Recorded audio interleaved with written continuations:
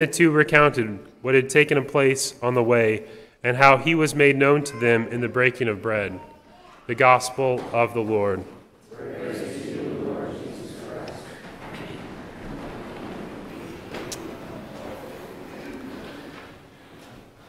Our second reading today from St. Peter, he talks about this word sojourning.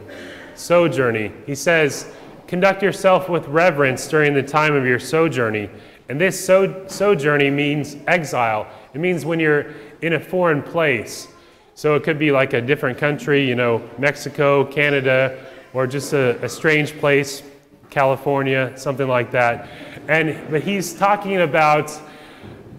talking about travel. He's not talking about place. He's talking about our whole life as Christians. He says that because we have been redeemed by the blood of Jesus, which is more precious than gold or silver, we have now become exiles upon the earth, that we have a true homeland in heaven, and that is where our citizenship is. But here we are just passing through. We are sojourners, we are exiles, we are strangers, we are aliens to this land, and we are looking for a place to come because God our Father has given us a kingdom to which we belong and which we will go to one day. And so we are in this exile. I like the prayer, the Hail Holy Queen. Have you ever thought about it? One of my favorite parts is when we say to Mary, after this our exile, show unto us the blessed fruit of whatever it is. Let's see, how does it go? It's hard to say those things. But after this, our exile. So we truly are exiles in this land. And we're supposed to make our home here, but we're supposed to keep our hearts and minds fixed on our eternal home, where we are headed to.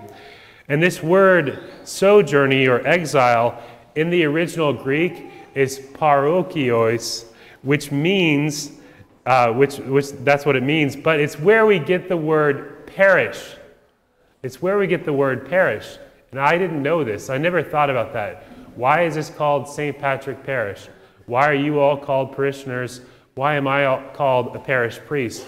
I never thought about that, but this is where we get that word, because our parish is a community of exiles. It's a community of people that are sojourning.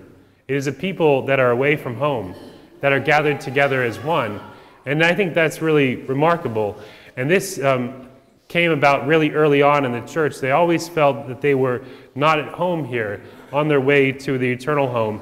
And it was St. Irenaeus that we know. He was the first one to call individual churches parishes, and he died in the year 202. So this is a very long-standing tradition within the church. And we know that while we are here, our parish has a definite mission, and we have a mission statement that we try to live by, and it goes something like this. As Christian disciples, we seek to love Jesus and to make him loved through the celebration of the Eucharist, the teaching of his saving doctrine, the works of charity, and a service of excellence to our community. That's why we're here as a community of exiles. We are supposed to offer to everyone a welcome, a place where their deepest and truest needs can be met and fulfilled, a place where they can find hope and meaning in their life, a place where we can provide a service to them, the spiritual works of mercy like counseling the doubtful and instructing the ignorant, or the corporal works of mercy like feeding the hungry or clothing the naked. It's a place where we teach God's saving word, because everybody is thirsting in their hearts and souls for the word of God, and here we receive it. We come to the waters of life and drink very deeply, and it's here that we celebrate the sacraments, most especially the Eucharist, which, as I said, is the most important thing we do as a parish. We come together on Sundays as a community of exiles, and here we offer to God our Father, through Jesus, in the Holy Spirit, the greatest of all prayers, the holy sacrifice of the Mass. And so just to conclude, I want to look at the Gospel, because it tells us a lot about the Mass. So the Gospel is about the road to Emmaus.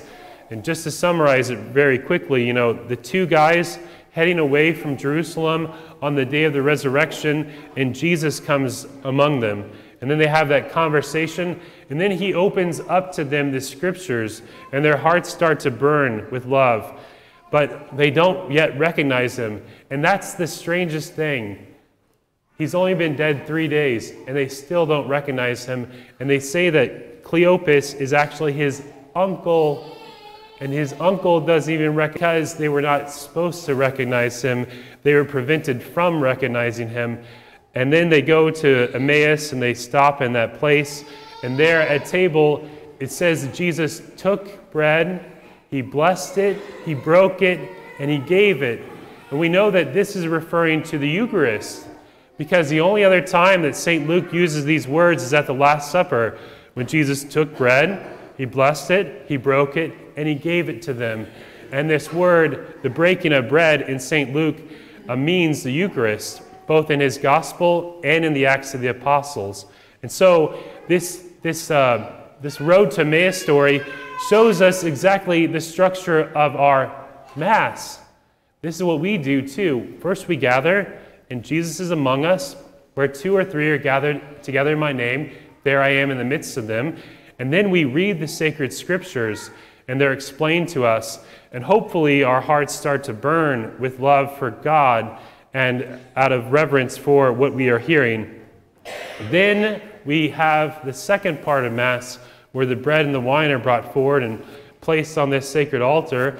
And then we offer those prayers with the priest to the Father in his Son and through the Holy Spirit.